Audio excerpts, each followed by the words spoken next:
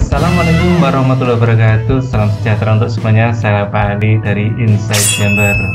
Akhirnya saya mendapat posting soal PBT UNAS 2016. Kita bahas mulai dari nomor 1.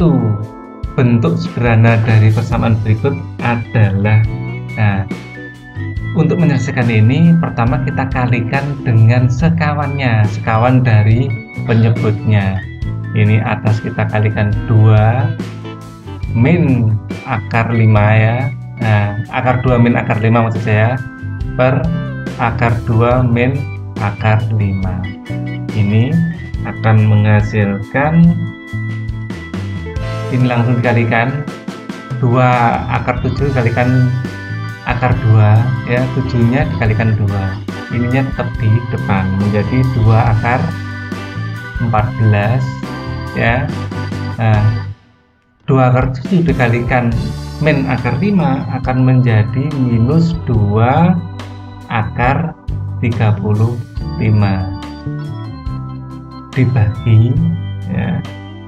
Ini adalah kita pakai rumus ini.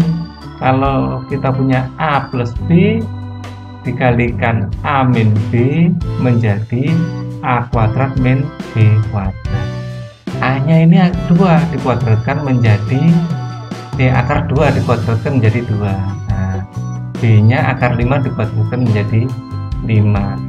Maka 2 dikurangi 5 adalah min 3 ya.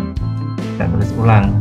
Ini 2 akar 14 min 2 akar 35 dibagi min 3. Ini akan menjadi min 2/3 akar 14 ya, plus 2/3 akar 35. Biar sesuai dengan ini, yang plus kita taruh ke depan.